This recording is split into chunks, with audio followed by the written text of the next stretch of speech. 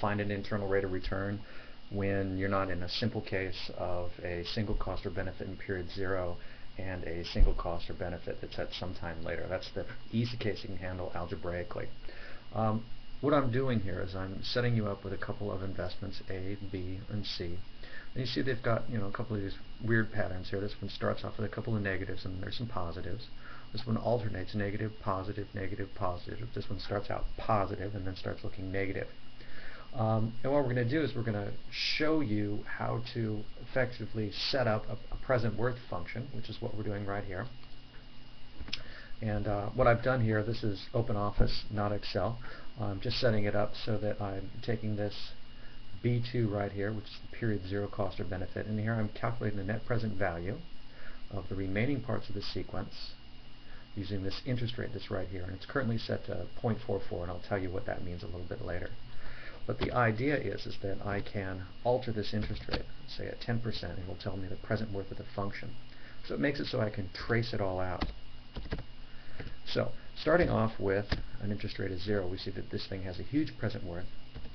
And as we start increasing the interest rate, the present worth of it starts getting smaller and smaller and smaller.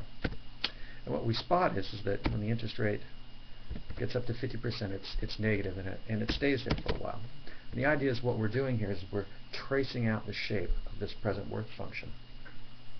And if you want to see a little picture of what this guy does, this is just a simple kind of program that allows me to go ahead and create some graphics. And so I'm just graphing this function over the range of 0 to 75% interest rate and putting in a horizontal line there. And, oops, my apologies. And that's what that function looks like. So as the interest rate starts at 0, the present worth, which is measured on the vertical axis, is higher. As the interest rate goes ahead and increases, the present worth falls, and you're going to see that someplace around 44%, 0.44, that's when the interest rate crosses that x-axis. And so crossing the x-axis, finding an interest rate where the present worth is 0 is the definition of an internal rate of return. And that's what our function looks like here. So you can say that this root right here is the internal rate of return of this function. Now, there's going to be some other roots that are hanging about in the negative domain. Don't even consider those. You'll commonly find one of those when you're using your calculator. Now, let's go ahead and check over here on asset C. And you see this one starts off as a positive number, there's a bunch of negatives. So this one looks like you're investing money and getting a return. This one looks like you're getting some money and then making payments on it back. Now, if you start messing around with this present worth, you'll notice that it starts off with a negative present worth at an interest rate of 0. And then, as you increase the interest rate, the present worth increases.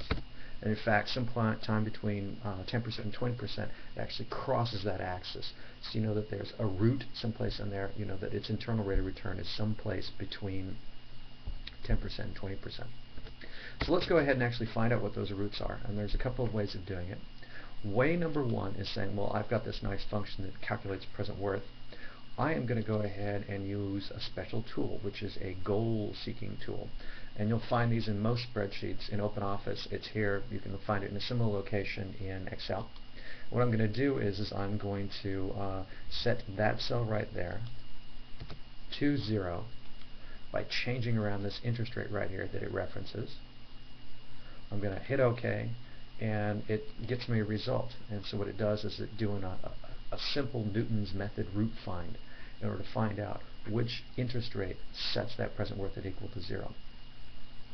Now there's a function built into most spreadsheet programs that does that too, and it's the internal rate of return function.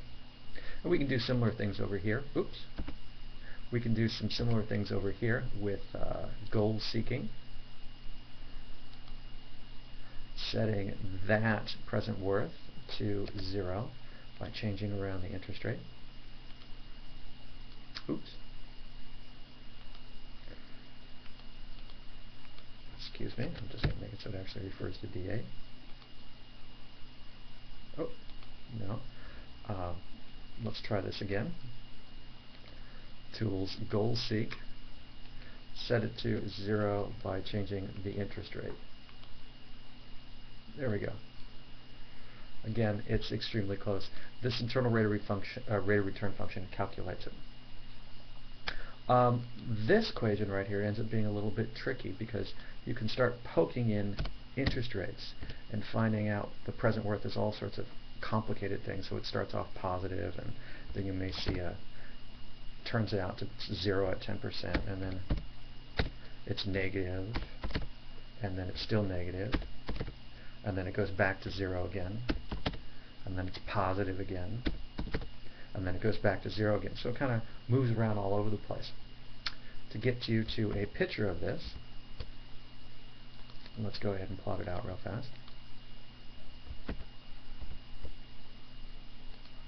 You'll see that this function has a present worth measured on the vertical axis. It starts off positive, and then it goes down as the interest rate increases, reaches a minimum, goes up again, reaches a maximum, and goes down again. What you're spotting is that there are actually 1, 2, 3 roots there. Okay, and that this is actually a cash flow that has 3 internal rates of return. So it's a little bit tricky to explain. And they're going to be at about 10%. I believe the other one was 30 and the other one was 50.